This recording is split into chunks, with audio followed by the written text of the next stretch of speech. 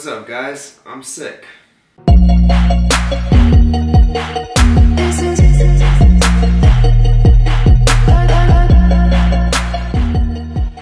What's going on, YouTube? Thank you for clicking back onto another video. You might be able to hear it in my voice, but I am sick, unfortunately. So the nature of today's video is what to do when you're sick as a college kid, or what kind of process that might take. And basically, this is literally what I did today when I woke up. I've been feeling sick for a couple days, got a little bit better. Woke up today, was just not feeling it. I had class at 8:30, so that's definitely gonna pertain to a lot of freshmen. I'm a senior, but I do have an 8:30 class as one of my major classes. But basically, I woke up, I just was not feeling good. Been having a lot of sinus problems, and so blowing my nose has been like non-stop, unfortunately. But basically, the first thing that I do is look at my phone. I see what basically that I missed from the last, from overnight. And usually, there's not much, or there's a couple notifications from Instagram. So I emailed my professors. I was like, look, I'm gonna be out sick today. If you wanna send me anything that I missed in class, that'd be much appreciated, because then I'll catch up on it before the next class. And typically, I have one teacher for my 8:30 class. He won't really respond. That's okay, because he just knows that I'm gonna probably look up the slides online. Then I had another teacher that was just like, also look up the slides.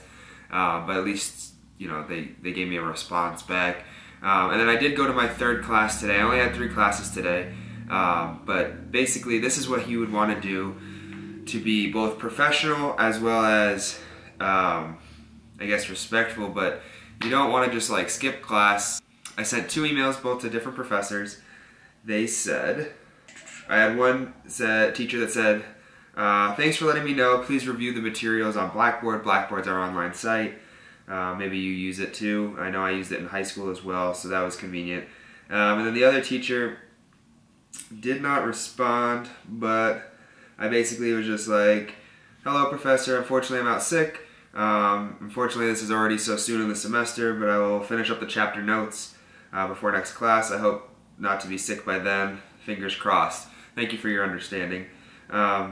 Basically, I mean, that's like the minimum that you should do, just because that way it looks like you're really, well, some people might use this if they're not really sick, but in this case I am really sick, so it just kind of validates that, because with my school, I don't know if your school is like this, but there is no such thing as doctor's notes unless you're like in the hospital, like under surgery for like a week, or like you need surgery, or you're like deathly ill.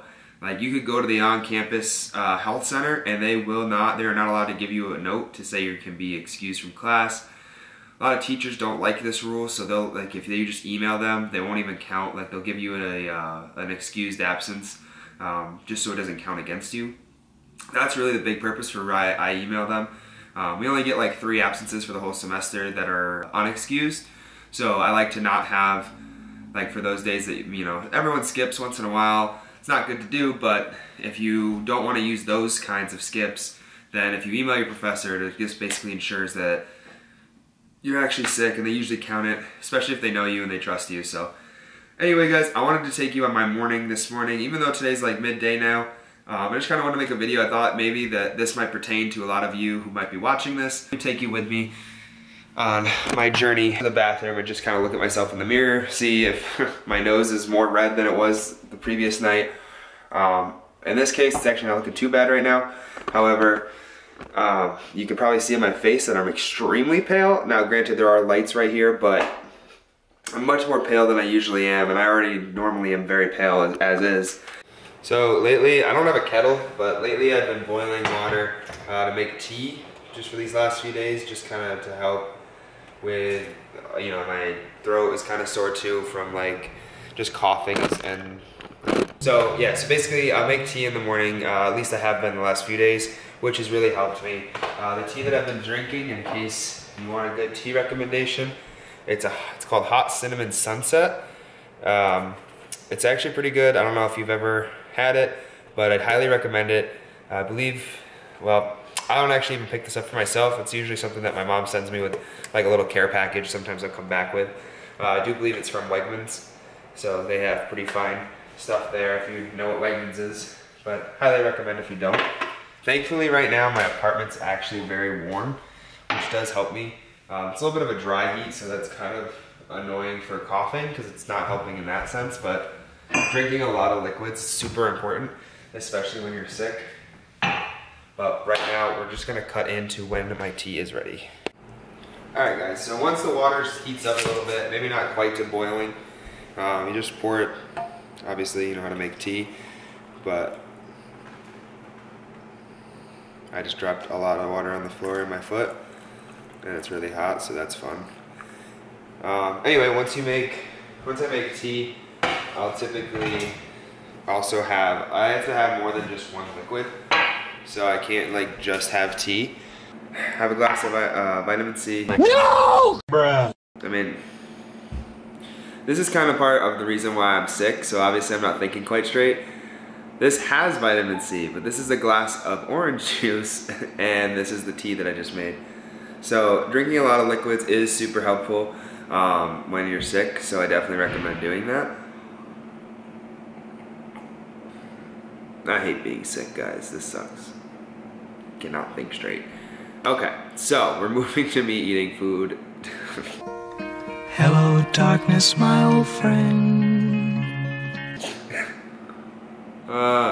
We're moving to me eating lunch. However, just some quick tips. If you live on campus and you don't have all the kitchen stuff, you should have like something in the lobby, which I know is going to be a lot harder because you actually have to like get up and like be a person outside amongst other people.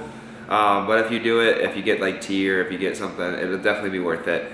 I know it is definitely a lot harder though because you can't have all the same stuff in the apartment that you can't, or in the dorm that you could in an apartment. So that's my only tip, I guess, is like if you're in a dorm, just do it anyway. It's gonna be beneficial for you in the long run. Alright guys, I'm gonna wrap up the vlog really quick because it wasn't really anything major. This is a really quick one just because I'm waiting to get better. Once I get better, there's gonna be a lot more videos coming. So I'm excited about that. If you enjoyed or learned anything about from this video at all, go ahead, smash that subscribe button, help me out there. And then also turn on post notifications, that way you get a notification every time I post. And also if you want to go ahead and like the video, let's go ahead for 20 likes again. We did get a lot more on the last video than my previous video, so thank you for those people that did that. We're out.